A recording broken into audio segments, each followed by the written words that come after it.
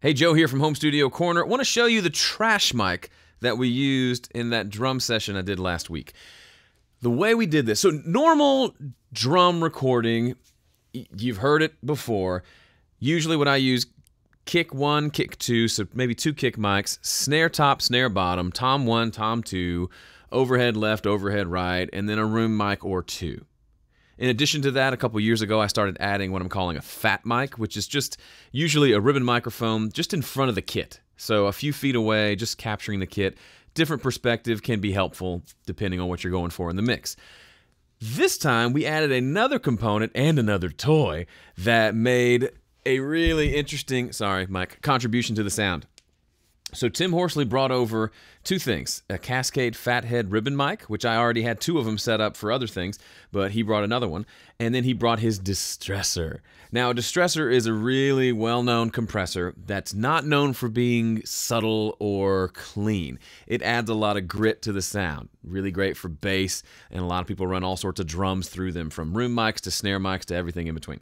What we decided to do was to use this ribbon mic and to set it up as kind of a trash mic, and then run it through a preamp, through the distressor, and then just crush the daylights out of it to create a cool sound that we can blend in with the rest of the kit.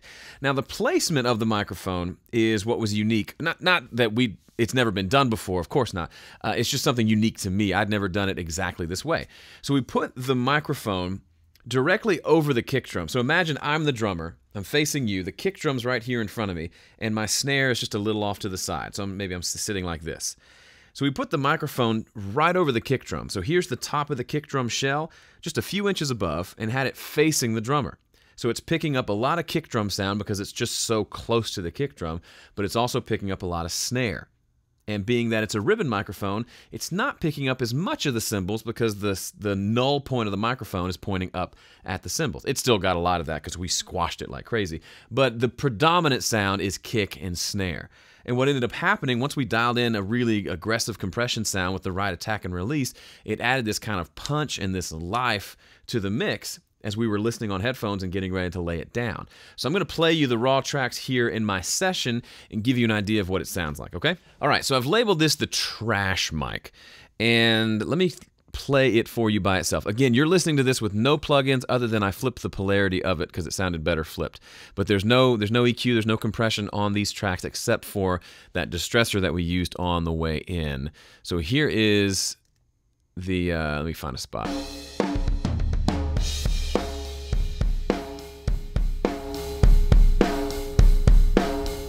So by itself, it's already a cool drum sound. You could probably do that in overheads, and if that's all you had, you could probably make a good drum mix out of that. Just listen to it.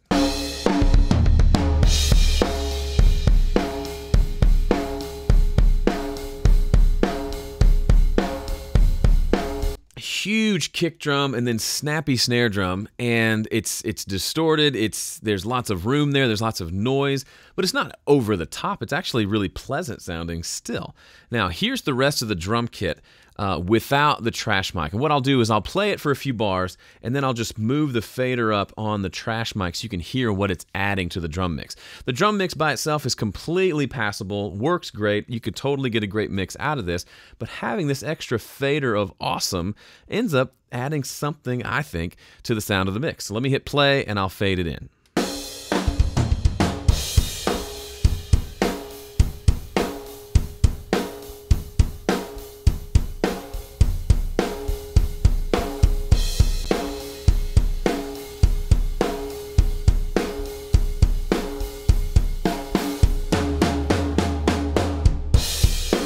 So there are things I would change, like maybe I'd go and EQ that ring, that gong, gong, gong, whatever frequency that is. I'd go find it and maybe bring it down a little bit if it was bothering me in the mix. But I've learned to leave those in, at least for now, because in the full mix it actually adds to the character, so I don't try to go notch those out as quickly as I used to. But it just adds, the kick drum feels bigger, the snare feels bigger, it feels a little more mixed just by adding in this one track. Now let me do it again and I'll click the mute button on and off, I'll zoom in so you can see what I'm doing, and just listen to what's happening. Obviously the kick and snare are louder, obviously it's adding volume, but there's more to it than that. There's some tone and some kind of messiness there. This wouldn't work on a jazz record probably, But for a rock song where it just needs just big, all over the place, just huge drum sound, this is a great thing to add. So I'll start it off with it muted, and then I'll go back and forth a few times so you can hear it one more time.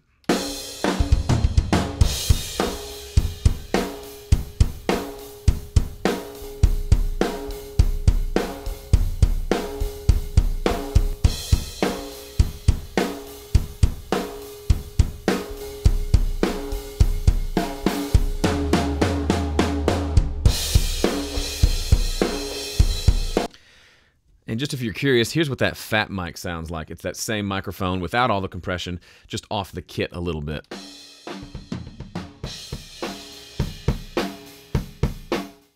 Actually gets a good sound of the outer kick drum, which works really well in the mix. But yeah, this trash mic that we used is it just adds so much to both kick and snare without adding a lot more of anything else in the cymbals and everything else. It's just cool. Next time you track drums, try it. You don't have to have a distressor. You could just put a microphone in that position and then go add a bunch of compression later. That's completely legit, and that way you don't have to worry about dialing it in on the way in. You can just have it there clean and then mangle it to your heart's content. Okay? If you do, go and do that. Come leave a comment. Let us know how it turned out. I'm super curious to hear how it works for you. And if you want to check out more about recording, fun stuff, tips, advice, habits to try, check out my recording cheat sheet at recordingcheatsheet.com.